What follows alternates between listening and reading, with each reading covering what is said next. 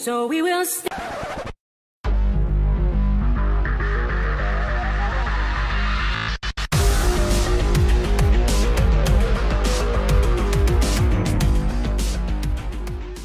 Hello my fellow Latter-day Saints, Kenzie Roach, the Moment Entertainer here, the most inspirational moment in all of Ayrshire. Today, it's Tom and Jerry Sins Day once again, and we're on to the next episode, Suffering Cats.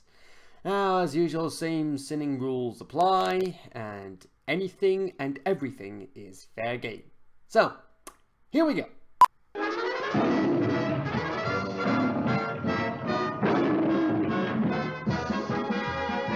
Slight variation on the iconic theme that we know, but at least we have the iconic theme, which is the main thing.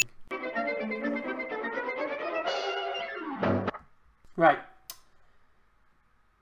I assume it's Tom pulling the string, but with the string being pulled with that much force for Jerry to be able to do that, the string should have snapped.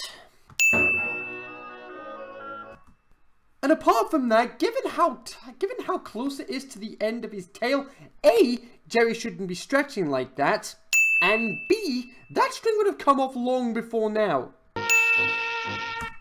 Wow. Tom pretending he's fishing. You're kind of in the wrong place to do so, Tom.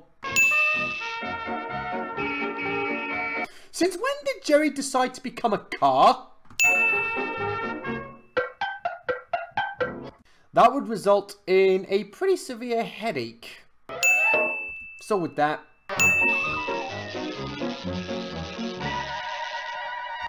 okay, so he whacks the back of his head off the first one, and yet he misses the second one okay. Unless he looked behind him, I don't see how that would work. Really, Tom? That's the best you can do? That would have definitely snapped. Right. Jerry wasn't even anywhere near that place first time around.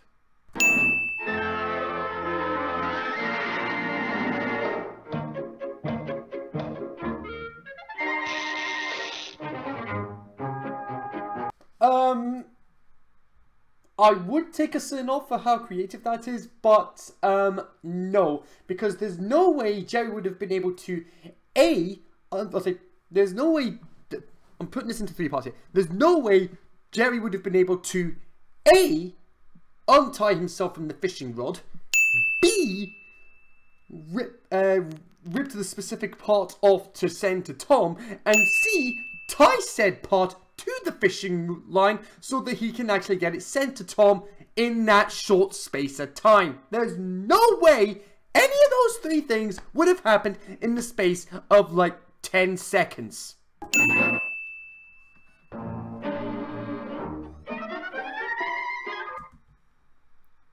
And apart from that, and anyway, while we're on the side, how did Jerry get onto the worktop and get out of the window? There's no way that gap would be big enough for him to jump across. And thus demonstrating the value of watching where you're going. Okay, when you know Tom is that way anyway. See what I mean?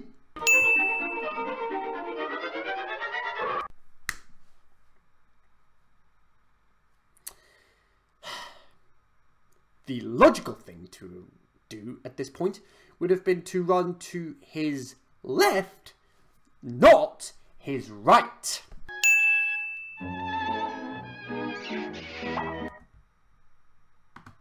No, the cat would have eaten him long before now.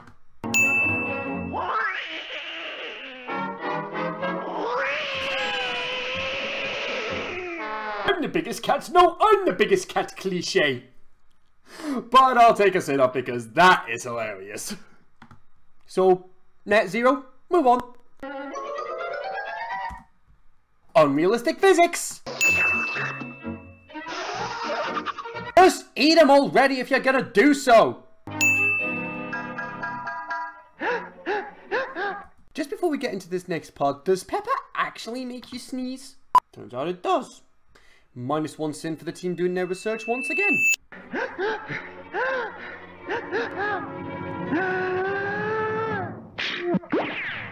Long build up to a big sneeze cliche. Using a baguette as a telescope? How exactly is that going to work when it's not going to make much difference as to how close things look? Why is he going in the exact same directions knowing there is a cat in both directions?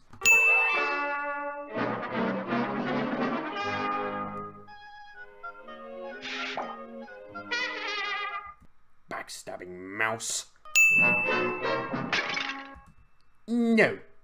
Unless the baguette was stale, it wouldn't cause that much damage because there's no way it would go from fresh to stale just like that. Oh boy.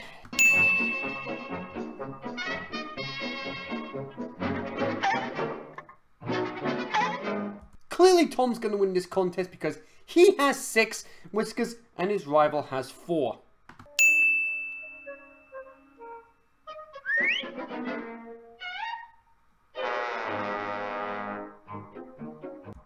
Oh well, worth a shot. Clearly, that cat would have felt A, Tom escape, and B, the plant pot being put in his place. Where was Tom hiding the whole time? Also, how did he A, hide, and B, manage to escape with Jerry? No. The cat would not turn into a pancake, it would just result in a broken nose. Worst case scenario. But turning into an ironing board? Gotta take the sin back off. Clearly he's not gonna fall for that! You should have known Jerry was gonna pull that one off. Also, how did Jerry source that thing anyway? It was nowhere near us in the previous shot.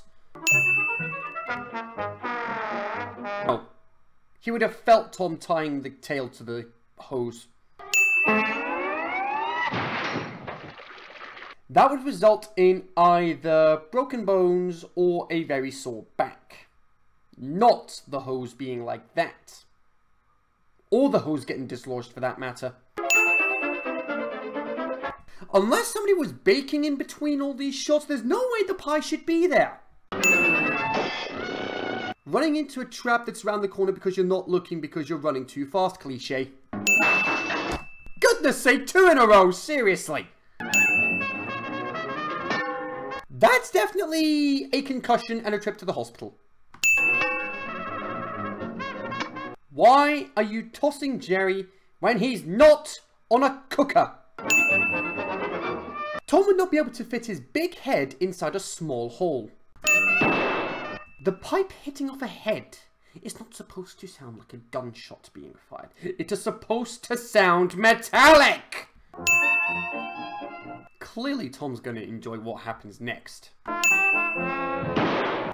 Tom covers his ears, and yet he's still able to hear the sound of the pipe, which is meant to sound metallic, not like a gunshot, hitting off his rival cat's head.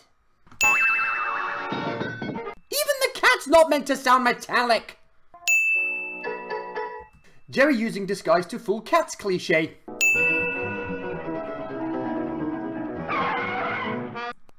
They're looking at each other being very puzzled. Could you not tell that was Jerry in a disguise? How stupid are these cats?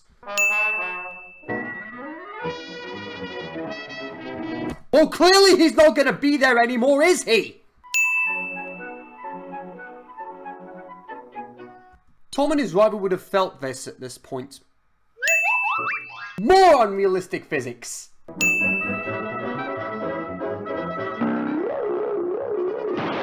A, the tree wouldn't stretch like that. And B, the cats wouldn't stretch like that. And C, that is, not very subtle, is it, folks?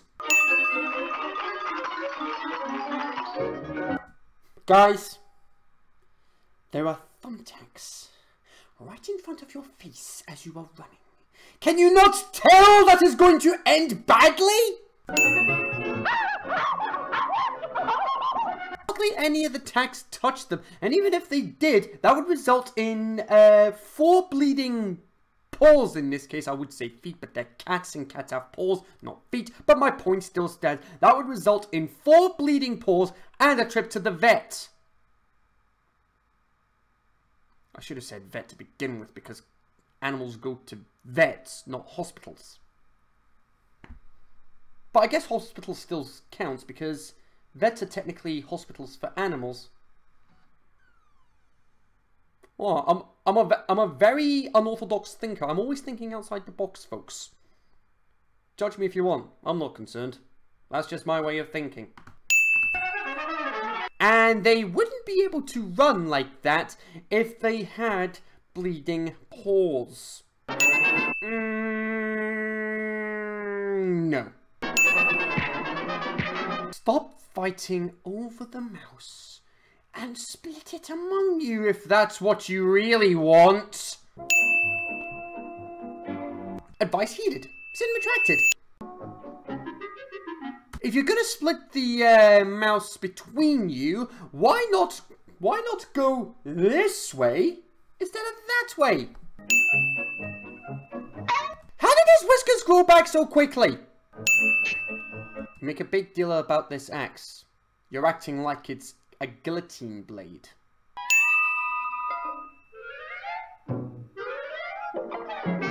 No, no, no, and no. That should result in Jerry being dead, meaning game over. Also, Tom would not be able to spot fast enough where exactly to hit Jerry on the line. Tom, you're not playing golf. Wait a minute, stupid. You don't have to share that mouse with that guy. I'm somehow mistaking this devil cat from Devil Mouse, because he looks more like a mouse than he does a cat. X marks the spot. His head is not a treasure map, so clearly X doesn't mark the spot in this case. Unnecessarily dramatic screeching brakes. Also, why would Tom stop there? If he's gonna destroy the cats, then destroy him! Don't stop at the last second! Why would you be out of breath from just one axe swing? You are a disgrace to the tree cutting industry. I'm disgusted with you. You're yellow. You lost your knife. This devil cat would be excellent at Tom and Jerry sins. Now listen here. You're a citizen, ain't you? Technically he's not, because he's a cat. You've got rights. How does he know that Tom has rights? Tom is a cat, not a human being, and therefore isn't a citizen. That mouse was yours first. You had priorities on him. He does have a very valid point there. But it took us pretty much the entire length of this episode to establish that Tom had the mouse first.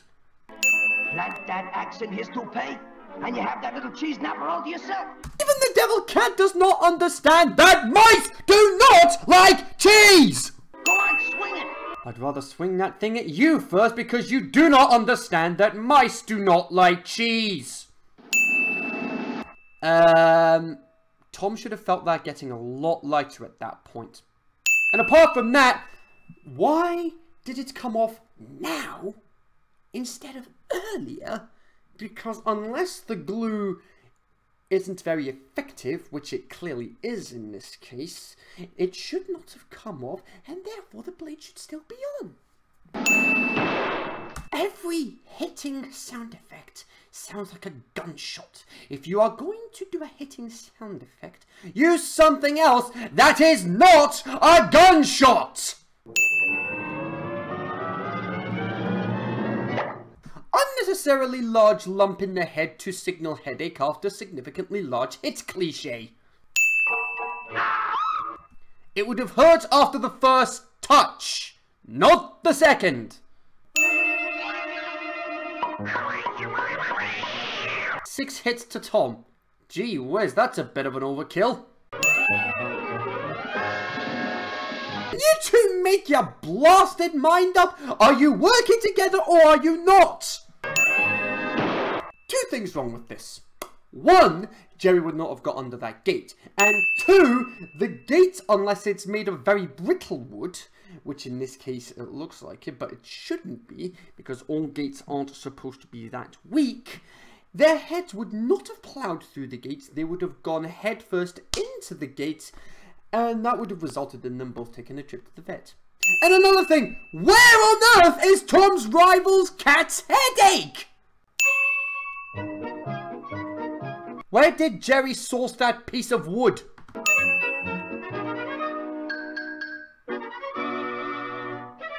That sign wasn't there in the previous shot. Also, not very subtle innuendo. Maybe something I should have pointed out earlier is the fact that his hair should be stuck to his head. Otherwise, his scalp would have come off, and that would have resulted in another trip to the vet. Gee whiz, how many trips to the vet do these cats need?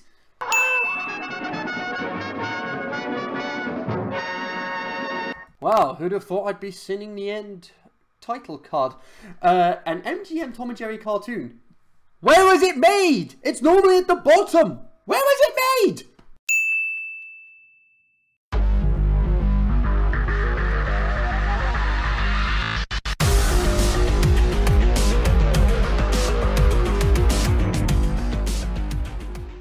Ah, dearie, dearie, dearie me. Another fun night of editing on the cards. Goody! Right, so that's it for this week's episode of Tom and Jerry Sins. Next week it will be the Bowling Alley Cats. I'll be a busy bee over the next few days doing some recording because next weekend I'm going to be in Bristol for another YSA convention. So, the latest I'll be able to do my podcast will be,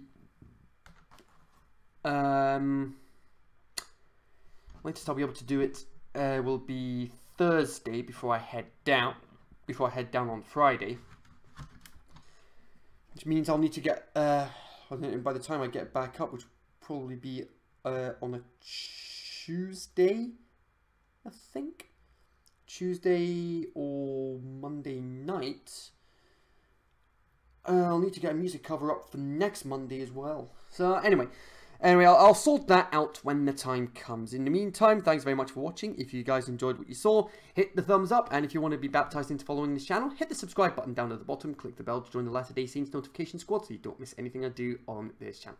Part 2 of yesterday's podcast on the left, Tom and Jerry Sins on the right, and I'll see you guys again very soon. Have a fantastic day, peace out, and stay faithful. You took one swing and you are out of breath, Tom. One swing! You are a disgrace to the axe industry. Or whatever industry the axe uses. You make a big deal about this axe feeling like it's...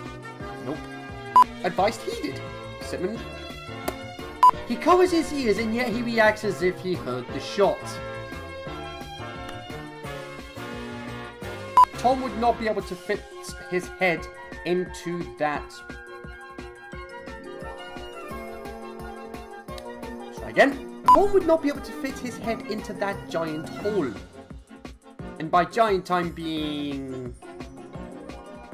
the top. Walking into a trap that's just round the corner when not looking and just... dang it. Walking into a trap... no. Right. No. Clearly this cat would have actually felt Tom A escape and P put the plug on. Clearly... nope. Clearly that cat would have felt A, Tom escape, and B, put the plant pot in its place.